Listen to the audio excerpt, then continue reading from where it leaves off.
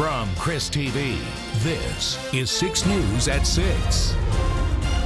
Good evening and thanks for being with us on this Saturday. A familiar fixture outside of the Art Center of Corpus Christi has been recovered thanks to the help of the community. On Friday, one of the bronze sculptures honoring a pair of well-known philanthropists was stolen. Chris 6 News reporter Emily Hamilton was there this morning as the CCPD dive team recovered that statue.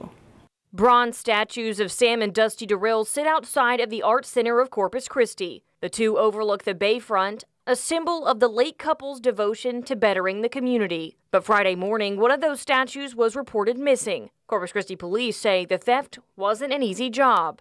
200 to 300 pounds, maybe. It wasn't something that just one person could move. I would guess it probably took at least two, if not more.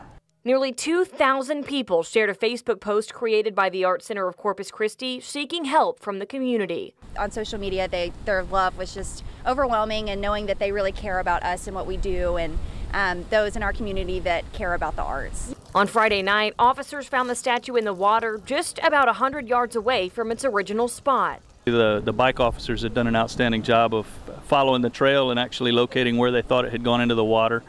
Saturday morning, the CCPD dive team recovered the statue within minutes of getting in the water.